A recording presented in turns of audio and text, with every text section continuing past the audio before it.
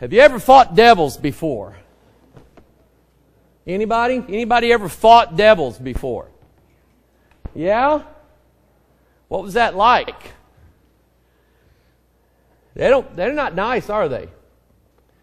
Think of, I really think this is a good analogy. You know, I watch a lot of YouTube videos on animals, animal behavior, human behavior, stuff like that. And I was watching bees and wasps yesterday. And think of bees, wasps, hornets. There is a Japanese hornet that's that big. And they are monsters. And Japan can keep them, as far as I'm concerned. Killer bees. I used to be, back in the 70s, they made these killer bee movies. You remember those? And they were talking about how they were coming up from Mexico into Texas, and that by such and such year they will have invaded.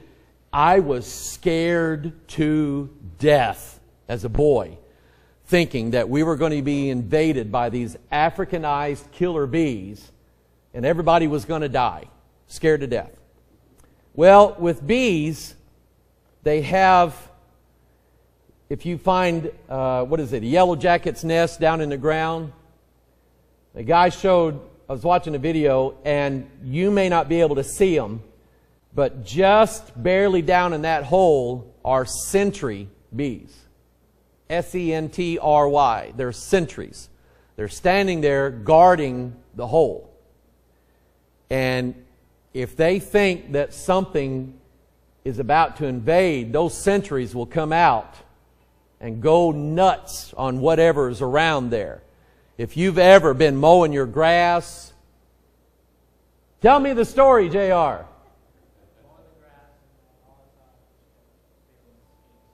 Yeah, you ran over one of their little nests in the ground, didn't you? Oh my goodness. It hurts about that bad, doesn't it? Steve told me a story where he lived one time. He had these yellow jackets coming up out of the ground. And I discovered this on my own, but gasoline and bees and wasps and things like that, you hit them with gas, they're instantly dead. So his thinking was, pour gas down in that hole and kill them. Well, they kept coming out, so he kept pouring gas down in that hole. And they kept coming out. He kept pouring gas down in that hole. Finally, he said, I've had enough of this, and made him a little trail in the grass and lit it. Boom! The neighbors came out to see where the explosion was going on. So he didn't do that again. I was painting at Mill Creek, Randy Mills, and was spraying. We had to spray on the outside an oil-based paint and then second coat it with a latex.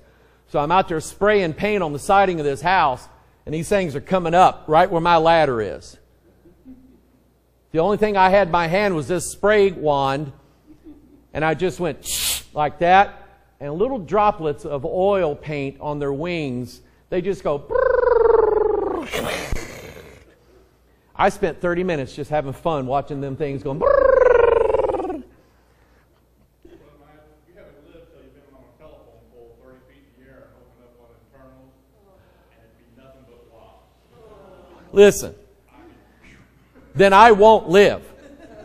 You won't find me on a telephone pole opening up nothing.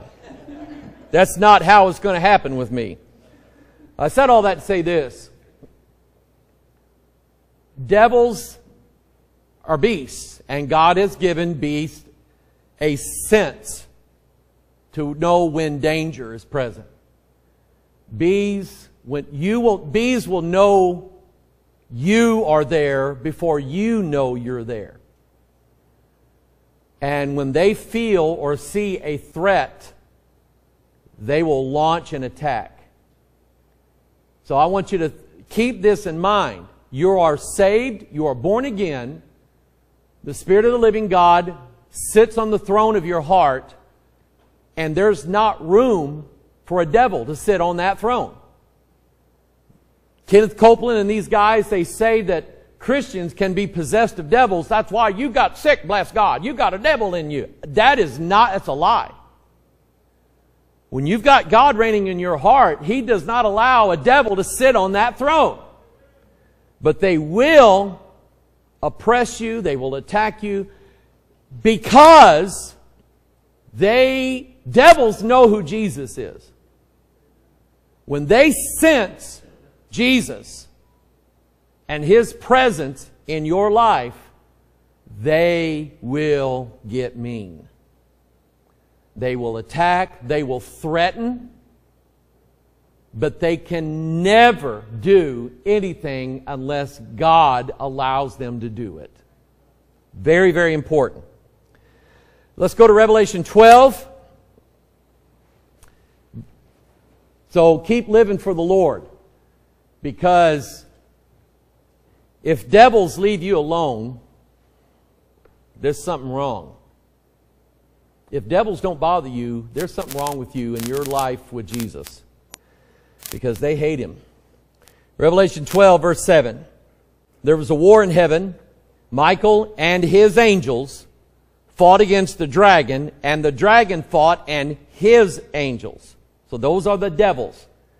And prevailed not, neither was their place found any more in heaven. And the great dragon was cast out, that old serpent called the devil and Satan, which deceiveth the whole world. He was cast out into the earth, and his angels were cast out with him. Heavenly Father, I ask, Lord, that you guide and bless our study tonight. Fill us full of wisdom. Father, this Bible is written to us in this situation for us to be able to see what our eyes cannot see going on around us. I believe this book is right. I believe Satan has his angels. And those evil angels create a lot of problems here on this earth. We are at war with them. They fight a war in heaven. They're not going to win. They get cast out to the earth. They're going to fight a battle on the earth, and they're still not going to win. Father, help us keep that in mind. The devil's not going to win anything that you don't let him win. And Lord, just give us encouragement, give us strength, give us wisdom. Help us, Father, to deal with the devils that we fight every day. Bless your word today, we pray in Jesus' name. All of God's people said, amen. So Matthew chapter 25, turn there. Revelation 12 makes it very, very clear. There are two groups of angels. There is a group of angels. Michael is their archangel. He is their captain. He is the general of the army. He says, let's fight, then they fight. He leads 2/3 of the angelic realm in a war against Satan and 1/3 of the angelic realm. And there's an interesting story in the Old Testament. This came to mind while I was reading this and while I was praying. The devil's is fighting a war in heaven, and he's not going to win. So he's going to be kicked out, and then he's going to fight a war on the earth thinking he can win, and he's not going to win. That's the Battle of Armageddon. There's a man in the Bible by the name of Ben-Hadad. Ben-Hadad had 32 kings on his side. 32 plus 1 is what? 33. And 1/3 as a percentage is what? 33. So you have a story there. And the story is Ben-Hadad and his kings decide to try to conquer Israel. And they pick a hill or a mountain, a high place to fight the battle on. And God gives Israel the victory, but the 33 kings get to escape. So they get back and they get drunk and they decide, well, their gods are the gods of the mountains. So if we fight them in the valley, I don't think they have gods in the valley, so they'll probably lose. So they decide to go to war now. Instead of going to war on the mountain, they go to war in a low place, and they get beat again. And what that is a picture of, think of, where was Christ crucified? On a hill, on a mountain, on a high place. They tried to beat him there, and it didn't work. That's where that song, God of the Mountain, comes from. He's the God on the mountain. You know that song? and the God of the valley. So Satan tries to defeat Christ on Calvary, loses. Satan tries to defeat God in heaven in a high place and loses. So he's cast down to the earth and he starts gathering armies because he's going to try to fight Jesus and all of us with him in the valley of what? Armageddon, the low place. Thinking that Jesus won't have any power there to beat him. He's a beast. He's very intelligent, but he's limited in his foresight. Limited by his nature. He does not understand certain things. So he thinks that he can beat Jesus and his army down in the valley of Armageddon, and it's not even a contest. They're just slain and bodies laying everywhere, and the beast and the false prophet are cast into the bottomless pit, and then Satan is taken and cast there. I think the beast and false prophet are thrown in the lake of fire. But anyway, there's that story of these angels, and where they're choosing to fight, they're going to lose every fight and every battle. You take that home with you tonight. Amen? Now, Matthew 25, verse 40. The king shall answer and say unto them, Verily I say unto you, inasmuch as ye have done it unto the least one of these my brethren, ye have done it unto me. And he's talking about the separation of the sheep and the goats. Now, verse 41. We find that hell was created for devils. Because it says, Then shall he say also unto them on the left hand, Depart from me, ye cursed, into everlasting fire, prepared for the devil and his angels. I said hell, but I think it's more the lake of fire. All of the angels, the evil angels, the devils, and Satan himself, God created the lake of fire specifically for them. But after Adam's transgression in the garden, after Eve's transgression in the garden, hell hath enlarged herself. Because in the same place that God is going to put the devil and his angels, God is going to judge mankind, and when he finds them guilty of being wicked and without faith, he will cast them into the lake of fire that burns forever and ever. Verse 42, For I was hungry, and you gave me no meat. I was thirsty, and you gave me no drink.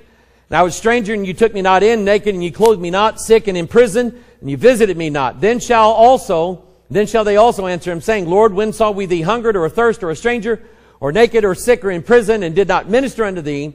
Then shall he answer them, saying, Verily I say unto you, inasmuch as you did it not to one of the least of these, you did it not to me. Verse 46, These shall go away into everlasting what? Punishment. But the righteous into life eternal. So that is one of the verses we used when we were talking and teaching about hell and the lake of fire, is that it is not annihilation. It is everlasting torment and everlasting punishment. But it was originally made for the devil and his angels. They are going to be cast there, and God does not offer angels redemption. He does not give them the choice to be saved. They're just made to be taken and destroyed. They're beasts, and that's what God's going to do to them. In Matthew chapter 4, let's look a little bit in the Gospels about the issue of possession. Can a person be possessed of a devil? Let me first ask you, have you ever encountered someone that you either suspected or you knew that they were possessed or inhabited by a devil? You have. Do what? Really? Okay. I believe you. I believe you. Anybody else? I have not. I don't know why I haven't. I may have suspected that somebody had a devil in them or had a spirit in them. But as far as me talking to someone and all of a sudden a voice comes out that I know is not them, I've never had that encounter. I will tell you that when we used to go to the Missouri Bible camp, they had me preaching one year. And God was really doing some good things that year. And it came to the last service, and I'd prayed all day about that sermon. God, show me what you want me to preach. Tell me, these kids are going to leave and go back home. Tell me what you're going to send with them. And God gave me a message on preaching about the book, the Bible. And just as we were about ready to get the service started, they said, we need to stop. I noticed that some of the adults were walking up down the aisles, and I knew something was wrong. And I finally said, what's going on? They said, we're missing a child. Right before that service, a woman pulled up with her girlfriend. Now, I knew this woman. She used to teach here. Her husband was a Free Will Baptist pastor. And she decided that being queer was how she wanted to live her life, so she divorced him, and her and this other woman moved in together. And her kids were at that camp that week. And the camp was going great until she pulled up. And I knew her, and I knew what she was, and I knew what kind of spirit she had with her. And from the moment she stepped into that camp, there was absolute confusion and chaos. And it took them over an hour to where they finally found this girl hiding in a closet in the cabin that she had been in. And by this time, the service would have been over. And people are asking me, what are we going to do? Are we going to have the service or, this? We don't know what to do. They were asking me, are you going to preach? I said, I don't know. I mean, it was just chaos everywhere. And I had a young lady come up to me, and tears in her eyes, and she said, Brother Mike, are you going to preach tonight? And I said, do you want me to? She said, yes, please. I said, it's on then. And I preached my guts out that night. And a pastor friend that I've known him for years, we're not close friends, but I knew him. And I knew that he really leaned toward the liberal side. And I preached about this book, the Bible. And he was down at the altar that night. And he came up to me afterward and he said, thank you. He said, you have restored my confidence in the Bible. And it was one of those situations where I knew a person was there, and I knew that a spirit inhabited them or was part of their life. And when she showed up, chaos everywhere. And God had to put all that thing back together, and God finally got the victory. But there are people in America, because of our culture and our background, we tend not to think in terms of someone being possessed of a devil. So I think in America, it's more subtle and hidden than if you were to go to third world countries where voodoo and all kinds of witchcraft have existed for thousands of years. And there are people there who act in the most wild, beastly, devilish ways. And you would say, they got a devil in them. There's no doubt in my mind about it. But I think in America, people have devils and they're possessed of them, but it's very subtle. And they're doing something, they're building up to something. So, Matthew chapter 4, let's look at the issue of possession by devils. Matthew 4:24, and his fame went through all Syria, and they brought unto him all sick people that were taken with divers diseases and torments, and those which were possessed with devils. Those which were lunatic. What does that word mean? Lunatic.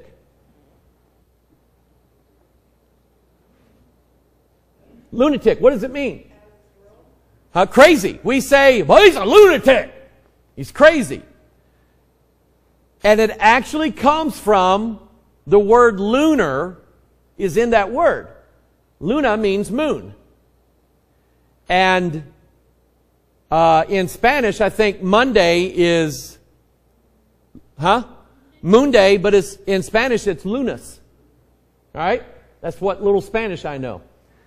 But anyway, the idea that some people act in a wild manner when the moon is full goes back thousands of years. People have believed that forever. And here, the language of the Bible seems to indicate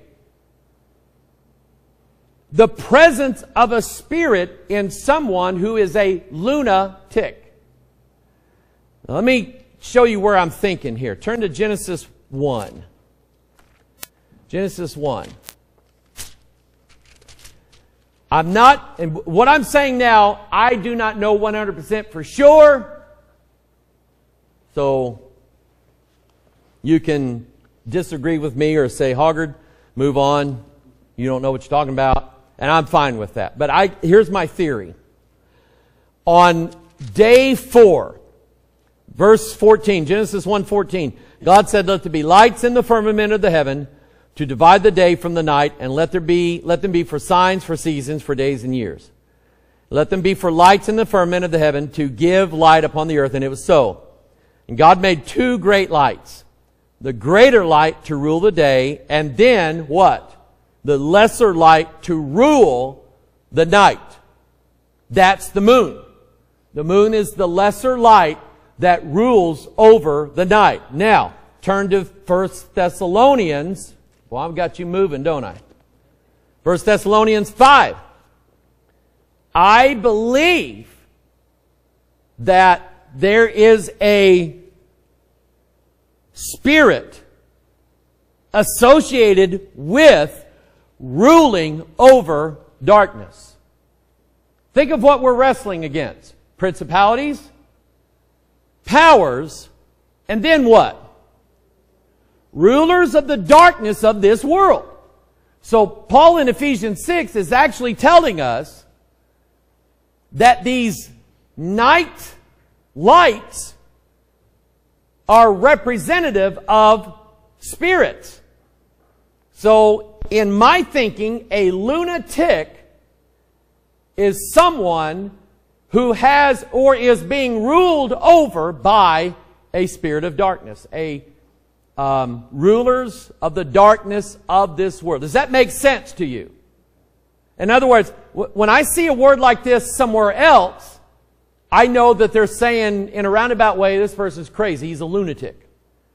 When I see it in the Bible, I don't think it's just there to fill up space. I think the word means or is related to the lesser light that rules over the darkness. So 1 Thessalonians 5, let's look at verse 4. But ye, brethren, are not in darkness, that day should overtake you as a thief. Ye are all children of what? The light. So we are the children of the greater light that rules over the day. The Bible calls Jesus that light, the Son, capital S-U-N, of righteousness. So the Son is a representation of Jesus Christ. He rules over the light, and we are His people. The darkness, there is a lesser light that rules over the darkness. We are not in that darkness. We're children of the day. Ye are all children, verse 5, ye are children of light and the children of the day. We are not of the night nor of darkness. Therefore, let us not sleep as do others, but let us watch and be sober. That means a right mind. Contrast that with those which were lunatic. Okay? I see a connection here. We are not of the night nor of darkness, therefore let us not sleep as do others, but let us watch and be sober. Verse 7, for they that sleep, sleep in the night, and they that be drunken are drunken in the night. But let us who are of the day be sober, putting on, now watch this, putting on the breastplate of faith and love, and for an helmet the hope of salvation. Now Paul is attaching this to Ephesians 6, where he said, for we wrestle not against flesh and blood, but against principalities and powers and rulers of the darkness. Therefore put on the whole armor of God. So I think he's connecting it with Ephesians 6, and I think all of this, understanding the nature of the lights that we have in our sky, God in His Word is attaching sunlight, brightness, daytime, things like that with Christ and His people, and associating darkness, the rulers of that darkness being the moon and the stars. And in Revelation 12, those angels that fell were called stars. Stars of heaven. 1/3 of them cast down to the earth. So the moon, I think, would be a representation of Satan, the lesser light that rules over the darkness. Okay? That's my thoughts on it. I've not written a dogmatic doctrine on this, but to me it makes sense. Some of the things that I've know about the human body I got from a ER doctor by the name of Chuck Thurston. I got acquainted with him through Southwest Radio. He and I will call every now and then, share some things with each other. He is an ER doctor, which means he's very smart and he's very quick on his feet. When you're an ER doctor, you have to make very rapid decisions in order to save somebody's life. And Chuck has told me that he can usually spot someone who is acting in a certain way, and he knows he doesn't think they're on drugs. He doesn't think it's alcohol doing it. And he has said to people in the ER, I don't know whatever your name is, Spirit, but in the name of Jesus, sit down and be quiet, or I'm going to throw you out of here. He's done things like that. Had to. I can't disagree with him. I've never encountered that. I think I would probably die right then and there. It would scare me to death. But some people are cut out for that, and he is. And I believe when he tells me that he's encountered people with spirits, he wasn't kidding. And I think the word lunatic in the Bible portrays that. It's not just a psychopathic thing going on in their mind. There's a spirit that's ruling them. All right? And those which were lunatic and those that had the palsy, and he healed them. He cast them out. Turn to Matthew chapter 8. Now I want you to look up on the screen. There's two stories. Gadarenes or Gergesenes. Does anybody know what I'm talking about? There's two stories in the Bible.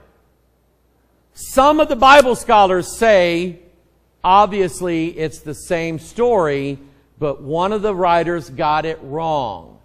I don't believe it. I can't believe it. I can't look at these two stories and say one of them's wrong, because this is the Word of God. Rule number one is, there's no mistakes in my Bible. Rule number two, if somebody says, well, that's a mistake, I go back to rule number one, say it can't be. So then we have to decide, are we talking about the same thing, or is it two different stories? Let me show you what I'm talking about. Matthew chapter 8, verse 28. And when he was come to the other side into the country of the Gergesenes, there met him two possessed with devils. Now, in Mark 5, he goes to the country of the Gadarenes and encounters one man possessed with devils. So this again, the people who don't believe the Bible is perfect automatically say, obviously this is a mistake.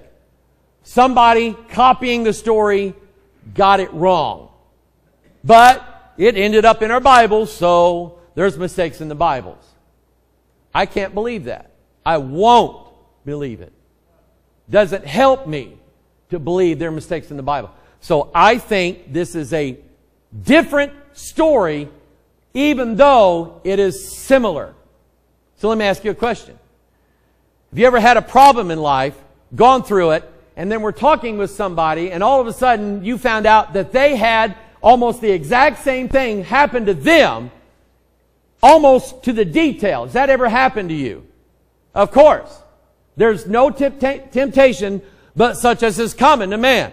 So there are going to be instances where people who are in different places, different times, will have almost the identical issue going on in their life. So, we have two men possessed with devils, coming out of the tombs, exceeding fierce, so that no man might pass by that way.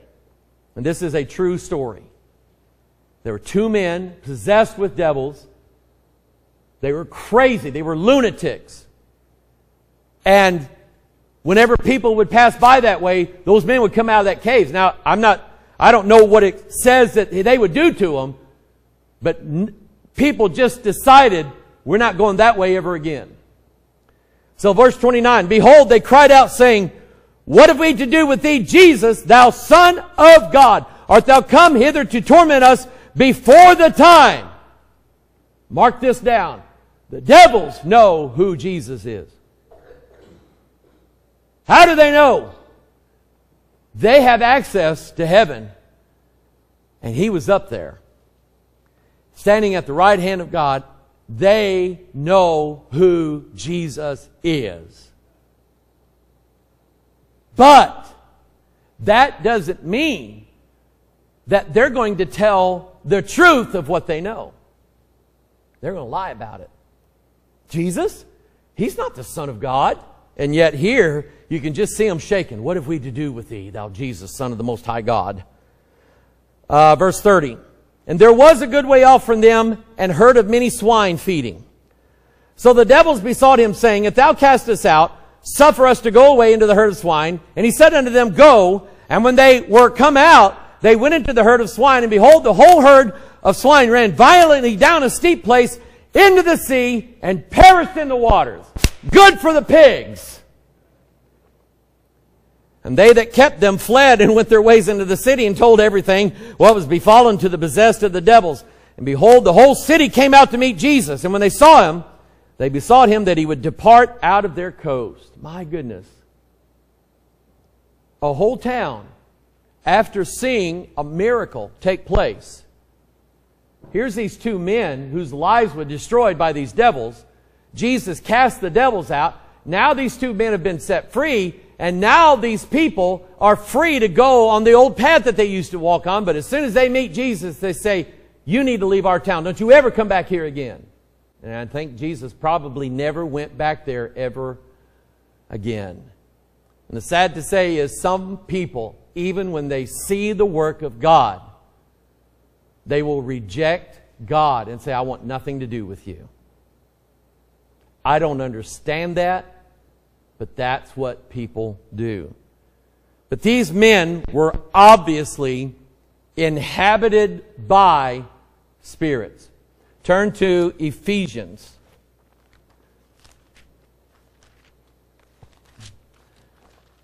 Ephesians chapter 2.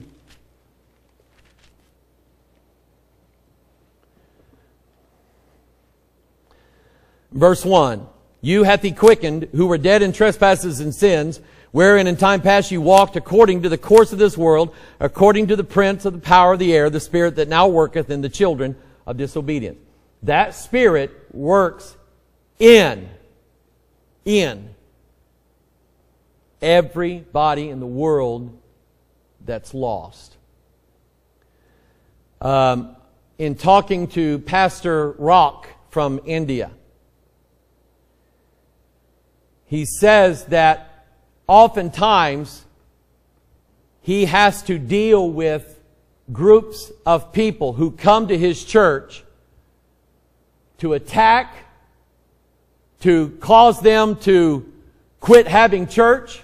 And these people are religious people. They are Sikhs. They are Hindus, believing in Shiva and 33 million gods. Guess what my theory is?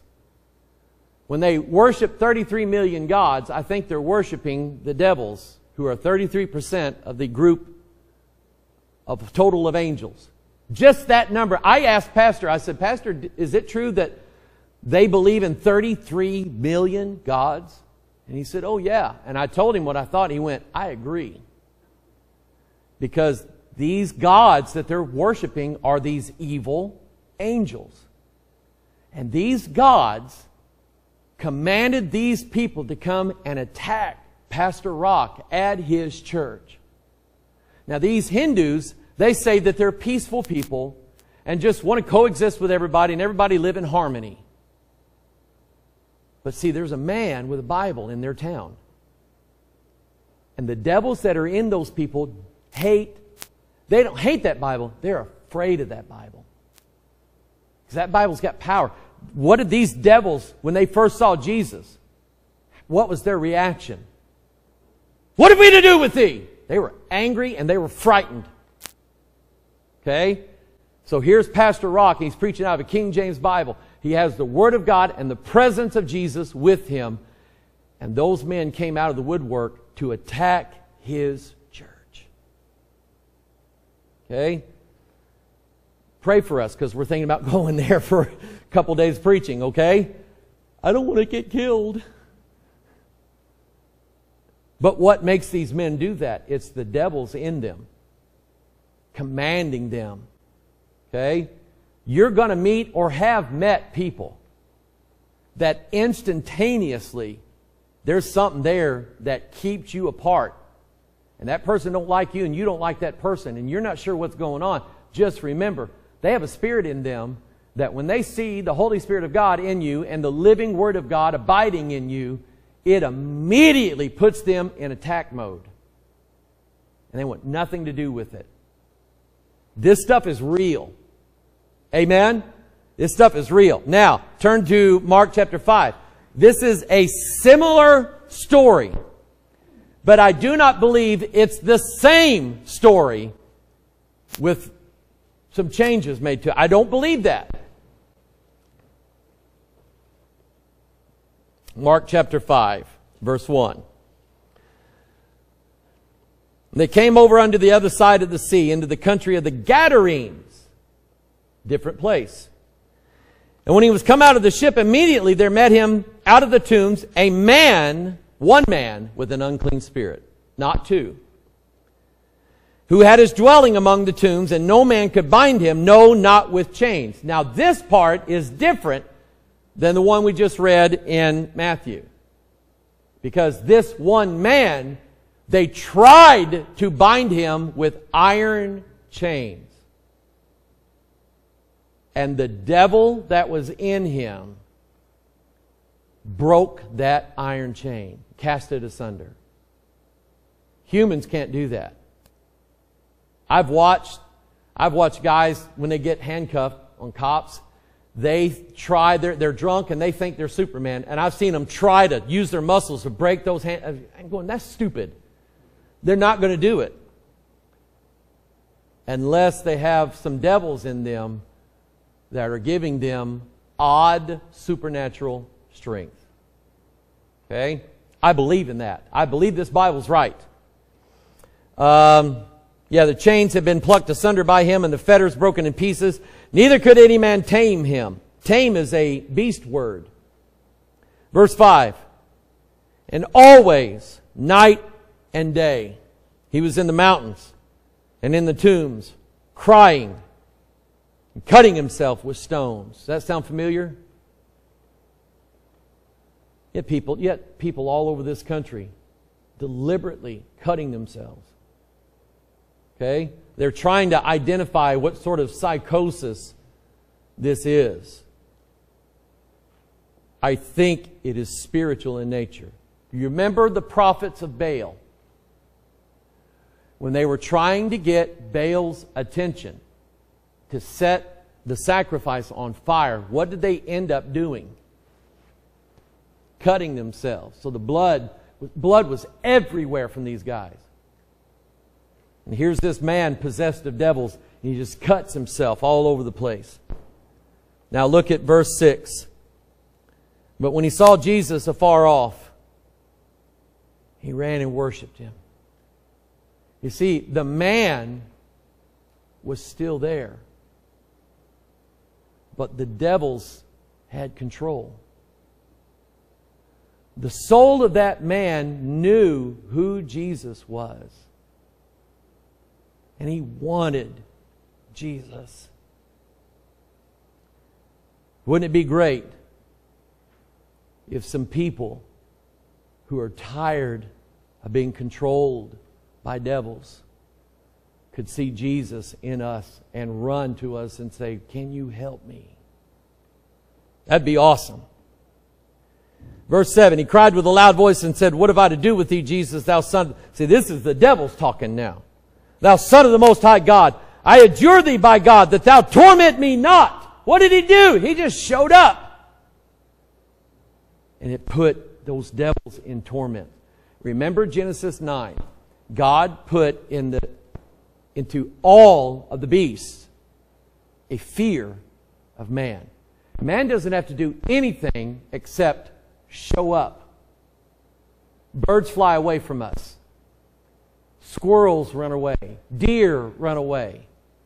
Any kind of wild beast in the woods, when they detect the presence of a human, they run.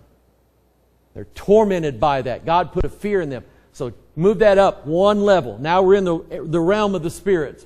And these devils are beasts. And all Jesus has to do is show up. And they cannot stand being in the presence of the Most High God. It's tormenting them. They have a fear of Him. And so, verse 8, for He said unto him, Come out of the man, thou unclean spirit. And He asked him, What is thy name? And he answered, saying, My name is Legion, for we are many. How many is a legion? Anybody looked at it? Can you look that up on your phone? Huh? 7,000? 1,000? I don't know. I'm asking you. It's not a trick question. Huh? John says 2,000. Okay? This man has 2,000 devils. Legion. This guy doesn't sleep. This guy does not sleep. He's like a methamphetamine user without the drugs. He's got the spirits. 5,000? 5,000? Boy, we're fixing to have us a church split right here. The 5,000 are going to be on this side and the 2,000 be on this side, and we're going to have to vote on it, see who's right. Yeah. Let's just say it was several thousand. But the idea is this man is tormented.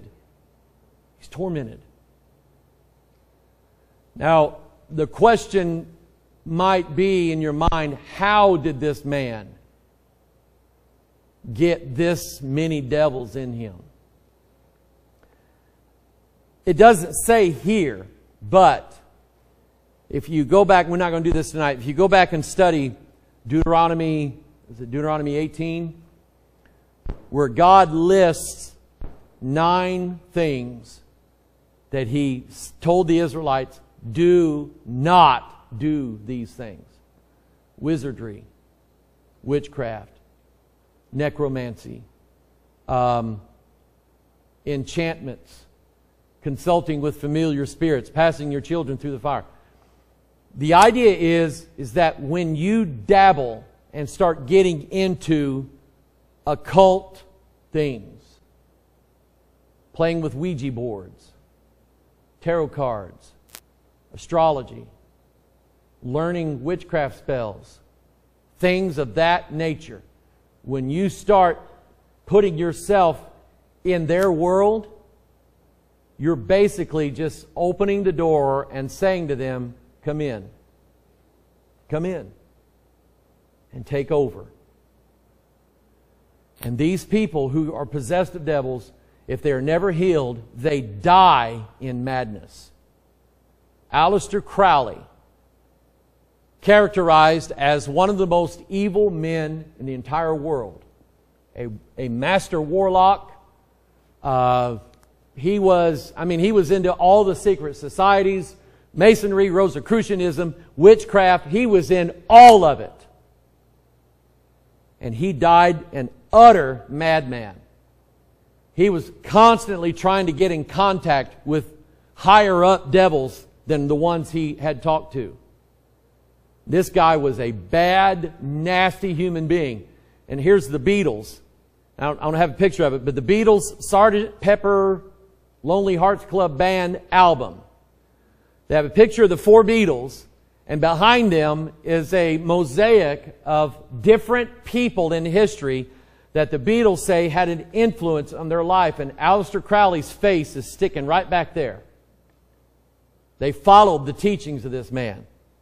So when when you dabble with things that God said, stay away from. God was trying to save your life. Telling you, don't read these books. Don't play with these cards. Don't play this Dungeons and Dragons game. Or anything like it. Don't play these things. Because you are inviting spirits to come in. And once they're there, they don't like to leave. They like to torment. So let me finish this out. Verse 10. And he besought him that he would not send them away out of the country. Now there was there nigh unto the mountains a great herd of swine feeding.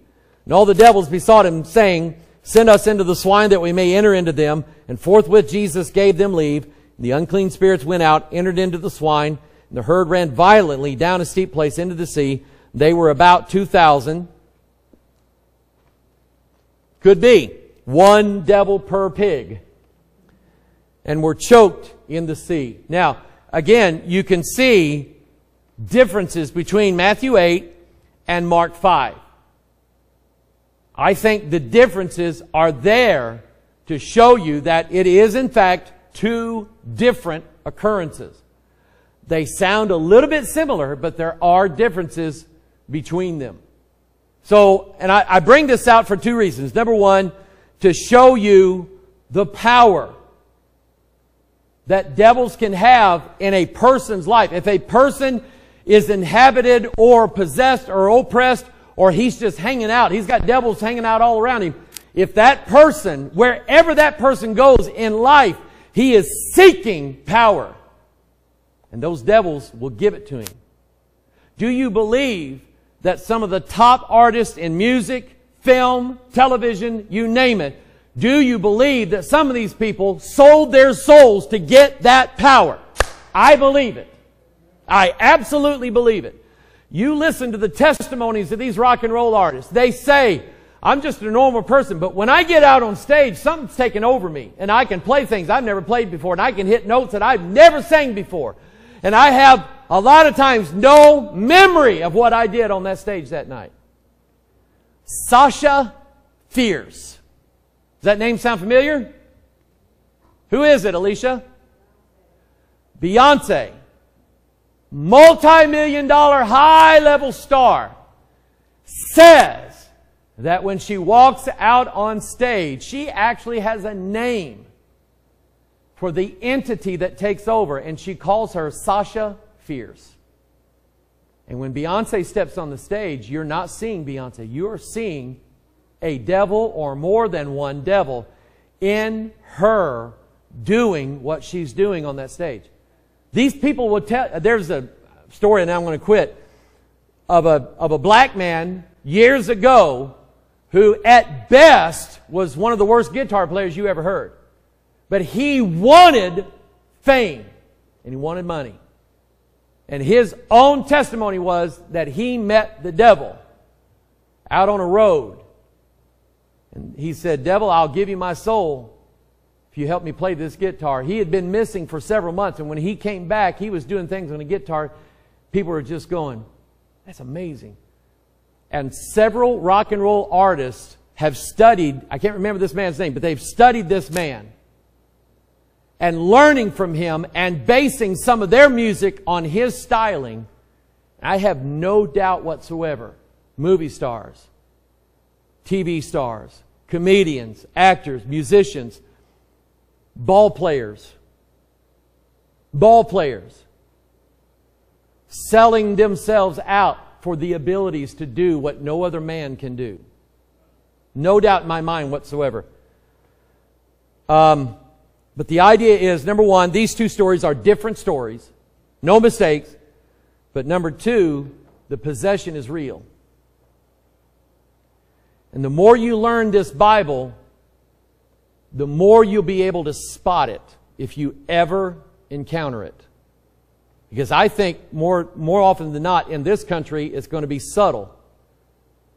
Okay? Most people would never know it. But I know for a fact that there's people all around us that are possessed with devils.